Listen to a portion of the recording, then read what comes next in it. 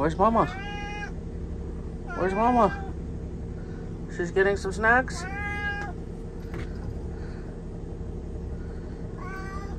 Where'd she go?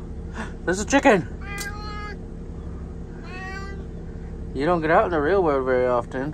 Is your leash okay? Huh? How's your necklace?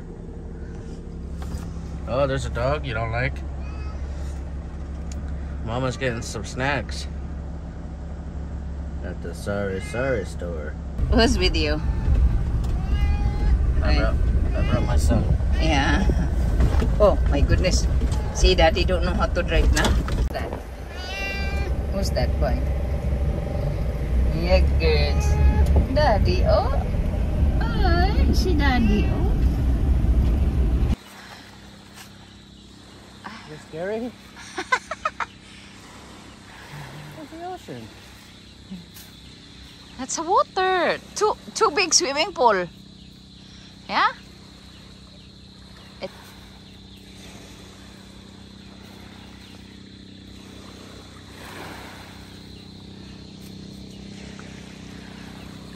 Kev.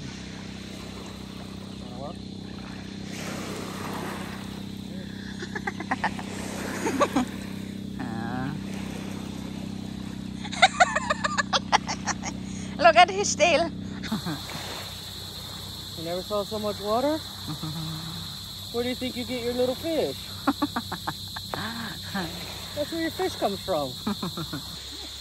Okay, Kevin, time to go scuba diving. You have to go hang out with Judea. Oh, you're not done? Found something stinky? Kev. Hi. He thought the ocean was scary until I told him that's where he gets the fish. Hi. So, Kevin saw the ocean for the first time, then he saw a chicken for the first time, didn't know what to do, and now it's getting dark. I'm gonna go to the ocean and find some critters for the first time for you guys. So, wait. Oh, yeah, that's better. Let's go find the critters, see what's out there tonight.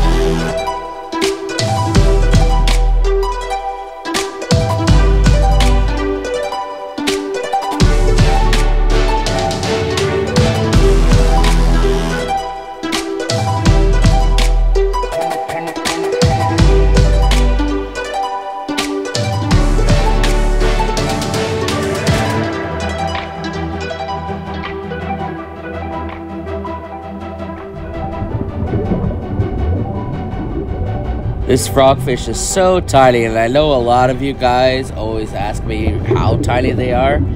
So I put the golf ball down next to it, and there you can see some comparison. It's just so hard to find. Well, I also found this little crab. I'm not sure what species it's called, maybe a porcelain crab, but they're hanging out on sea pins that you really only see at night. And this guy was a hard one to find. I've been looking for a while. And they're not just hard to find. They usually don't cooperate either. But this guy was just a perfect situation. He sat at the top of the sea pin where it was easy to film. And he was just kind of catching sediment, as you can see there with his little catcher mitts. Well, fans, whatever you call those things. He was just catching sediment out of the water. It was such a great find. This was, of course, another awesome dive. We're so spoiled here in Darwin. I see countless species that I haven't even filmed. So, if you guys want a trip like this, I have one planned in November to Puerto Galera. So, I'm going to put the email down below. You can email and get some information and join me in November in Puerto Galera for the ultimate 7-day critter trip. So, thank you guys for watching. I'll see you on the next one.